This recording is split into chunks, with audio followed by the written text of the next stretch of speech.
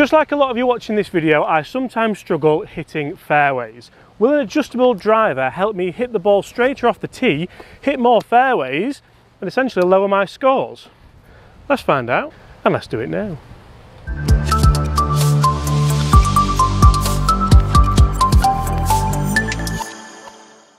Hi guys, my name's James Robinson. Welcome to this YouTube channel. Will an adjustable driver help you hit more fairways? I'm hoping it might help me hit more fairways. Mizuno claim that this new 220 STG driver is one of the best adjustable drivers ever made. Now my bad shot's left, and the final few holes here at Woolly Park Golf Club, that's really not what you want, is it? Right, that goes there. And the final few holes here at Woolly Park Golf Club, let's just say you don't want to go left. So I've set this Mizuno drive in a heavy fade setting just to see how many of the last few fairways we can hit if I was under pressure. And this first hole is the perfect hole because there's the big lake on the left hand side. So, right, fades away. The plan is to aim at the left hand side of each fairway and hope the adjustability in this driver will fade the ball back in play. Attempt one. That is everything I wanted this video to be. Right, you're going to want to stay tuned because that's better than anticipated. So guys, just a real quick heads up, you're going to make sure you want to stay tuned right to the end of this video because the last hole we play, I'm going to spice things up just a little bit. Just a little bit, so make sure you stay tuned for that. And comment below, do you use an adjustable driver? If so, what setting do you use it in? And do you ever change it? Do you ever tweak it? Or have you thrown away the key? And you see guys, an adjustable driver doesn't have to be the adjustable weights. It can be the loft, it can be the face angle, it can be many different things. But guys, if you are new to this channel, welcome. Hit that subscribe button if you haven't done so already, because there's daily golf related content just like this for you to enjoy. That's in the fairway. That's one tick in the box. And you see guys, into a bit of wind, that's not a bad tee shot at all. Pretty much exactly where we wanted it. So that's one fairway hit. I'm not gonna waste too much time showing you the rest of the round because that's not what you're here for. You're here to see if maybe this adjustable driver can help me hit more fairways and maybe even yourself. So I have tested this driver with the weights at the back in the higher MOI setting, the more forgiving setting, and I've also, this is the wrong, two drives in the bag. I have tested this driver with the weights in the back, the higher MOI setting, and also the weights in the front, the lower MOI setting, obviously for a little bit lower spin. For me, it actually worked better with the weights at the back. That could just be how I was swinging on that day though. So this is a harder hole, the wind's off the right, and this has cost me so many shots in the past in medals. I'm now a member here, by the way, if you didn't know, and also just playing with my friends. So I'm gonna aim at the middle of the fairway and just hope that adjustability in the weighting, obviously being the fade setting, will hold its line into the wind. This driver does look so good down at the ball, by the way. So good. Right, come on. Hold your line. Hold your line. And we're going to go after these as well, remember. Anything but left, realistically. Yeah. That's fading again, which is what we want, obviously. I'm happy with that, I'll take that. Now you see, I have tested a lot of adjustable drivers in my time and I've bought them and I've played with them. Is it more of a honeymoon period? Does it really work? Is it worth the money? You always pay more money for an adjustable driver, obviously because of the R&D that's gone into that driver. So far, I mean, if anything, that faded too much. Let's go and see where it is. Best not forget this one as well. And it's funny actually, speaking of the TaylorMade Sim 2, a lot of brands have actually gone away from adjustability and they've gone more for lightweight, they've gone more try and gain club head speed. They're saying that that's going to help players a lot more. But if that was the case, then why did we start making adjustable drives in the first place?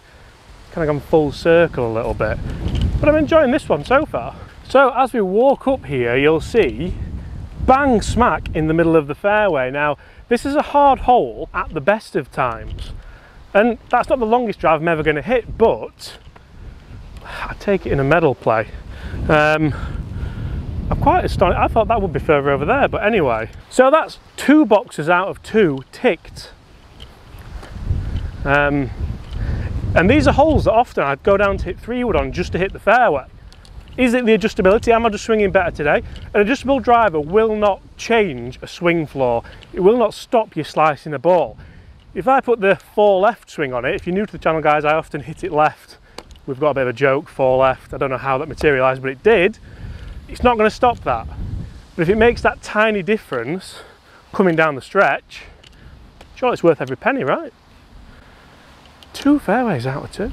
You see, now this really is turning in to potentially the perfect adjustable driver test, because the last hole, the wind was off the right, and this hole, you guessed it, it's off the left. So with the driver in the fade setting, is that going to put me off at all with the wind so harshly off that left side? There's another lake on the left here. You can start to see why I'm really not a fan of these closing holes, or they're not a fan of me. I'm going to aim, never aim at a lake. I heard someone say the other day, I aimed out of bounds and it stayed out of bounds. Never aim in trouble.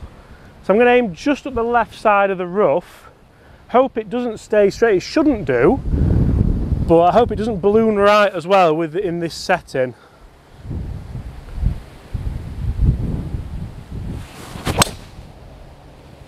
Please fade. Keep coming. A bit. I might be in the lake. I mean, I absolutely ripped it. I'm not going to lie to you. That was one of the best struck drives I think I've potentially hit in a very long time.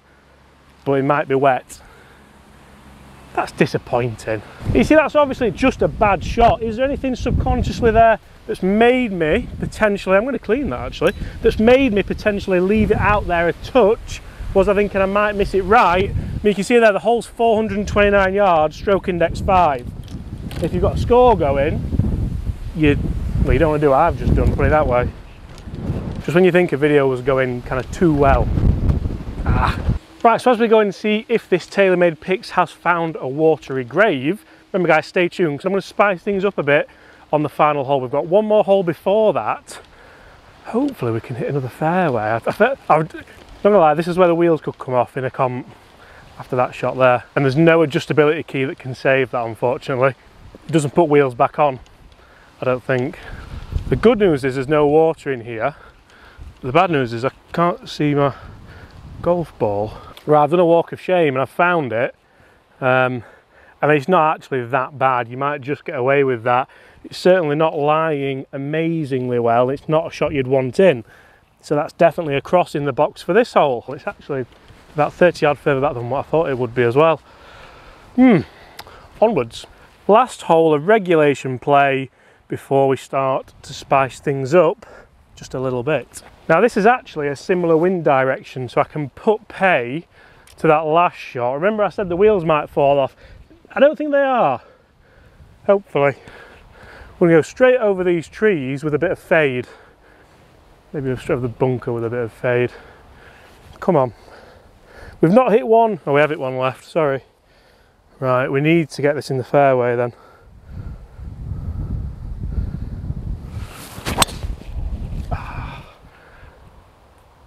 Ball left!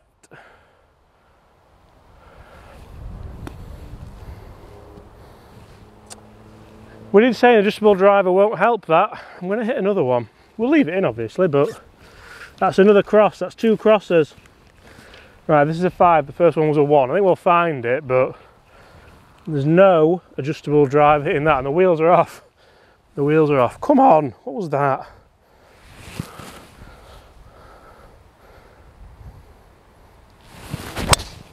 That's the one. It's always easier second time, but that's the one. Hey. Right, so you saw where they went. First one, not so good. Again, it might be like the last one. We might just, it was more of the smother hook to be fair, so we might not find it. Second one was good, enjoyed it, started left, faded in. Maybe it's a shot, maybe you need to learn how to use the adjustable driver to hit a certain shape, but then shot shaping is quite important off the tee, especially for me. I like to move it both ways. Let's pick these up and get to a rather difficult driving hole. We get the key out as well, I think. So the provisional ball is wonderfully in play actually. That's the centre line here. So it opens the green up quite nicely. Again, a little bit further back than what I would have potentially hoped for. Can we see the first one? Now I'm not going to spend too long looking for this because it looked destined for that bush. If it's caught up in this rough, then it's a bonus. Might be a pix down here. Oh, there's one in there. That's not a pix, that is an Innosis. Must be one of Fox's. I'm going to chalk that one down as a lost ball. First one for a while actually, but right, let's spice things up as I promised. Now you can see this hole is a dogleg from right to left. So you're not always going to want to hit that baby fade. Sometimes, especially when the tee is tight to the left hand side, you're going to want to move it right to left in the air. So what about instead of fighting the right to left, we embrace it for this hole and we try and send out, and get this out, oh don't do this way, you might lose one. We try and send out a nice big high raking draw and embrace it. That's always an option, isn't it? By the way, this goes against everything I stand for about buying a fitted driver, because you should get it fitted and stick with it. But fun's fun. Also, you may be wondering why I'm only hitting one ball off each tee with this. Well, apart from the one that you snap hook and lose. Well, you only get one chance on a golf course, and I'm a massive believer when you get fitted for a driver and you're testing a new driver, you should hit multiple shots and see how it performs over a longevity of a session. But you only get one chance, so if we hit the fairway with this with a big high raking beautiful draw, I don't know. Right, we're going to start it just over this right hand tree and hopefully the adjustability is going to move it. The wind feels like it's just downwind, so hopefully we're going to get a long one as well.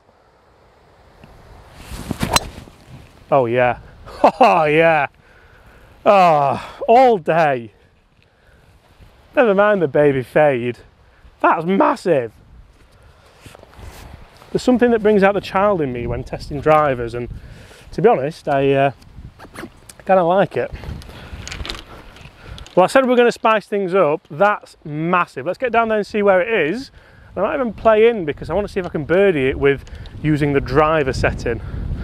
I know all that's kind of gone out the window now, hasn't it? But guys, subscribe if you've enjoyed it, leave us a like, and let's see how we finish. I might actually have gone a bit ahead of myself because that might have drawn too much. We might be behind that massive tree. Oh dear, should have kept it in the fade setting maybe. So I think what we're all learning here is maybe just try and work on your game instead of thinking adjustable driver is going to change it completely for you. This is not ideal, we're actually too close. Little chip around the bunker, use the gradient. Oh, this could come in to be wonderful. Come round. Oh, it's gone up. Oh, that's disappointing. Well guys, on that note, thank you so much for watching. I hope you've enjoyed it.